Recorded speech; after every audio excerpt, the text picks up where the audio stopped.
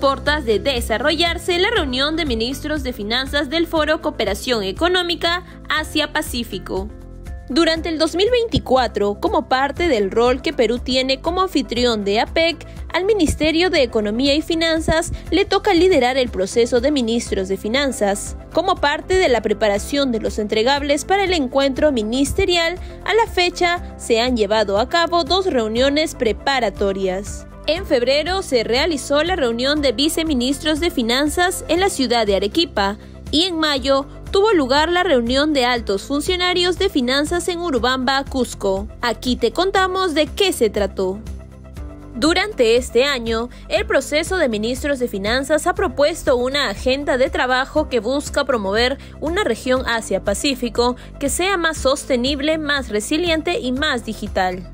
Es así que en los días previos a esta reunión de altos funcionarios de finanzas se sostuvieron talleres relacionados a temáticas como finanzas abiertas, educación financiera digital y financiamiento de infraestructura sostenible, los cuales son complementarios a los talleres desarrollados en febrero, enfocados en medidas para la reducción del carbono, transición energética sostenible y financiamiento de riesgos hidrometeorológicos. La reunión de ministros de finanzas y eventos conexos se llevarán a cabo en Lima del 18 al 21 de octubre y durante estos días se discutirán estos temas prioritarios para las economías Apec.